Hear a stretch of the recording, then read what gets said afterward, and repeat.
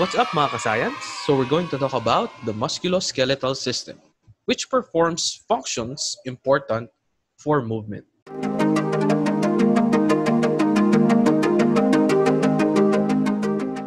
So we'll start first with the chapter concept map. That starts first with the human body. The human body has a musculoskeletal system that can be divided into two: the muscular system and the skeletal system. The muscular system consists of the muscles and have types: smooth, skeletal, and cardiac muscles. For the skeletal system, it consists of the bones, cartilages, and the joints. So in our discussion about the musculoskeletal system, we have here the bones, cartilages, joints, and muscles. Your musculoskeletal system is made out of your skeletal and muscular systems. These two systems work together to move the different parts of your body, which are parts of your bones, cartilages, and joints that make up the skeletal system, while your muscles make up the muscular system. Now to the parts and functions of the musculoskeletal system. Your bones and muscles work together most of the time. Here are some of the functions of the musculoskeletal system. Let's start first by talking about the posture and support and shape of the musculoskeletal system. Now, the skeleton provides a framework for attachment and support to muscles and tissues. Without your bones, your body cannot stand upright. Together, muscles and bones shape your body. Your posture is brought about the proper alignment of the bones and muscles. Next is protection. Try to touch your head. Do you feel the bone protecting your head? The bone on your head is the skull. The skull protects your brain. The rib cage protects the heart and the lungs, while the vertebral column protects the spinal cord. Your bones protect many of your vital organs. The third one is movement. When you run, swim, or lift a heavy object, your bones and muscles are in action. The body movement is caused by the muscles that pull the bones. Next is the production of red blood cells. Your bones produce blood cells. The tissue in the interior bones are called the bone marrow. Is where new blood cells are produced. So the musculoskeletal system is also a mineral storage. Mainly, bones serve as the reservoir for essential minerals like calcium and phosphorus, which make bones strong. So we're talking about mainly the bones here in parts of the musculoskeletal system. Now, the skeletal system can be divided into axial and appendicular skeleton. So study the picture here. The axial skeleton consists of the skull, the vertebral column, and the ribs. These bones protect the body's vital organs, while the appendicular skeleton talks about the upper limbs, which contains the arms and hands, the lower limbs, which contains the legs and feet, and our shoulder girdle. Now, the human skeleton is also composed of cartilage and bones. We will start first with the bones. The bones with the outer covering called periosteum. It protects blood vessels within the bone. The blood vessels bring nutrients and remove waste from a fractured part of the bone. Next is the cartilage, made out of flexible connective tissue which allows smooth movement. Cartilages protect bones from rubbing against each other. And as you can see here, another cushion for parts of the cartilage is what we call a synovial fluid. And here we have the periosteum. Now, the cartilage found in your chest holds the ribs together into one rib cage. The rib cage allows the lungs to expand as you breathe. However, as you grow, some cartilages are replaced by your bones. Now, we'll move on to the joint. A joint is a point where two bones meet and are held together by a tough tissue called ligaments. Joints are classified according to the movement they allow.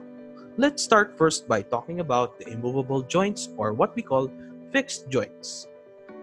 Now, fixed joints or immovable joints are fibrous joints which are firmly attached to one another. These joints have the same dense materials that make up your bones. Hence, no movement is allowed. The suture joints in your skull is an example of an immovable joint. As you can see here, these are not cracks that are found in the skull, but mainly these are immovable or fixed joints which are placed in our skull.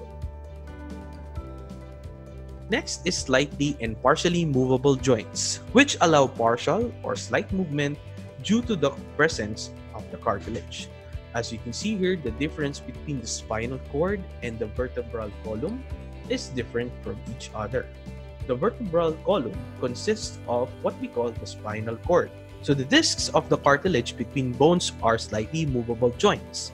They keep the bones stacked on top of one another and give the spine some flexibility. These kinds of joints allow you to bend a little to the left or right. Lastly, we have freely movable or synovial joints, which allow a wide range of movement.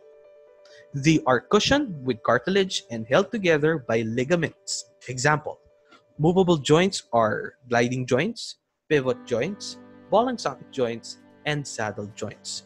This includes also hinge joints. So next, we're going to talk about the types of movable joints or synovial joints. Let's start first by talking about the pivot joint, which is found where bones turn on each other and allow rotation.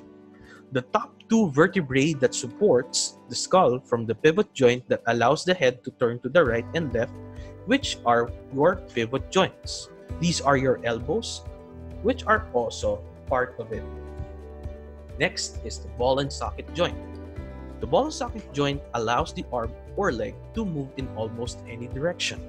In these joints, the knob-like end of an arm or thigh bone fits into a bony cup in the shoulder blade or hip bone.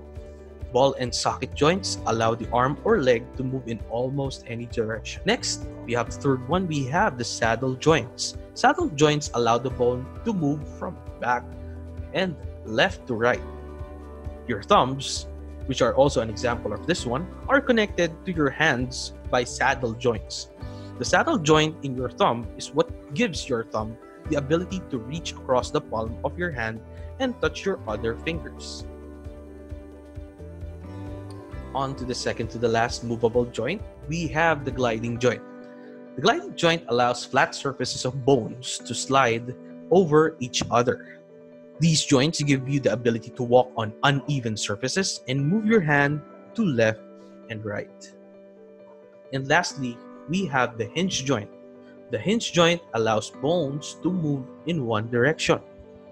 These joints are found in the knees, elbows, fingers, and toes. Now we move on to the common ailments of the skeletal system. Although bones are tough, they break if too much force is exerted on them. When bones break or crack, it is called a fracture. Another example of a common ailment would be dislocation, an injury to a joint. This happens when two bones get disconnected or dislocated from the normal positions. This injury temporarily deforms or immobilizes your joint. Up next is sprain. A sprain is when ligaments tear or break. Like a dislocation, a sprain is also painfully swollen. Another one is arthritis. Arthritis is when cartilages wear away. It causes inflammation and swelling in the knee or elbow joints. This one is scoliosis. It refers to the abnormal curvature of the spine once posture is influenced by this condition. Now, as you age, your bones start to lose minerals. The mineral loss can lead to osteoporosis. Osteoporosis is the condition in which bones weaken and break easily. Bones develop big spaces, reducing their density and strength. The last common ailment here is rickets. Rickets results from vitamin D deficiency. Vitamin D promotes calcium absorption, and rickets distorts and softens the bones. Let's move on to the muscular system. Your body has more than 600 muscles that bring about movement. Your muscles are at work when you dance, jump, or run. Your body has more than 600 muscles that bring about movement. Now your muscles are responsible for body movements. Muscles are capable of different types of movement. Muscle movement may be voluntary or involuntary. When you smile, lift your hand, dance, run, or walk, voluntary muscles are at work. Now, have you tried controlling your heartbeat? Were you able to do it? Your heart beats on its own. It cannot be controlled because it is made of involuntary muscles. Here we have the three types of muscle tissues: skeletal muscles, cardiac muscles, and smooth muscles. Let's start first by talking about the skeletal muscles. Skeletal muscles are attached to the skeleton that make the bones move. They are mostly voluntary muscles. When viewed under a microscope, they appear to have stripes or striations. Next is the cardiac muscle. Cardiac muscles are found in the walls of the heart. They are also involuntary muscles. Like skeletal muscles, cardiac muscles are also striated. Lastly, we have the smooth muscles. Smooth muscles form parts of the internal organs like the bladder, stomach, intestines, and the blood vessels. They are non-striated. Like cardiac muscles, smooth muscles are involuntary. Now we're going to talk about the common ailments of the muscular system. Muscles can also be injured. A muscle strain or muscle pull or muscle tear may be caused by overstretching. We have here an example of a pulled hamstring. At the back of the thigh is a tear or strain of one of the muscles or tendons. Another example is a cramp, which is a sudden involuntary contraction of the muscles. It is usually accompanied by a severe pain for several minutes. Next is tetanus. Tetanus is a disease caused by a bacterium Clostridium tetani. It affects the nerves, causing muscles to tighten. Tetanus may also cause locked jaw. The infection causes the muscles of the jaw and the neck to stiffen. A person can be infected with the bacterium that enters the body through cuts or wounds. Fortunately, it can be prevented by a tetanus vaccine. Next is muscular dystrophy. Muscular dystrophy is a genetic abnormality that weakens the muscles. It is characterized by a muscle deterioration or weakness. As a result, people with this disorder lose their ability to move and do simple activities, like for example, walking, running, or lifting things. Let me share to you some ways to properly care for your musculoskeletal system. Your bones and muscles need to be cared of to work well. Study some of these practices to show care for the bones and muscles, like for example, exercise. Your bones and muscles benefit a lot from exercising.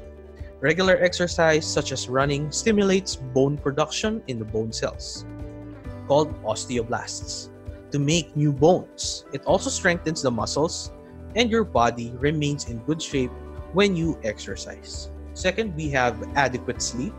Every day, your bone and muscle cells wear and tear as you do your activities. When you are sleeping, your body repairs bone and muscle tissues. Hormones stimulate bones and muscles to grow. Lastly would be proper nutrition. Food also plays an essential role in making bones and muscles strong and healthy. Do you like milk, cheese, or yogurt? These are some of the few examples of foods enriched in calcium. Your body uses calcium to build healthy and strong teeth and bones. Your body also needs vitamin D to absorb calcium. Magnesium is another mineral that promotes healthy bones. And lastly would be seafood and meat, which are good sources of magnesium. Other examples would be meat, eggs, and fish are also good sources of your protein. Proteins help build and repair muscle tissues. Your meal should also include carbohydrates. Carbohydrates provide energy that the muscle use in doing activities. The human body has a musculoskeletal system that can be divided into two: the muscular system and the skeletal system. The muscular system consists of the muscles and have types: smooth, skeletal, and cardiac muscles. For the skeletal system, it consists of the bones, cartilages, and the joints.